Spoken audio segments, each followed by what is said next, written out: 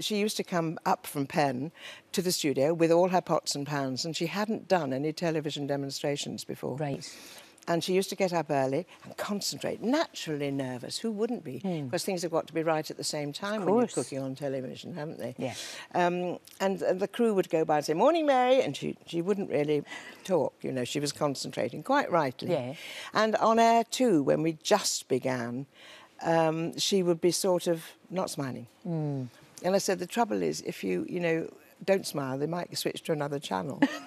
But she's a great mate, and told me the story of how she went to turn and wash something in a sink, but they hadn't set up the water in the sink. So there was a man behind with a bucket and a hosepipe making the sound of water as she turned.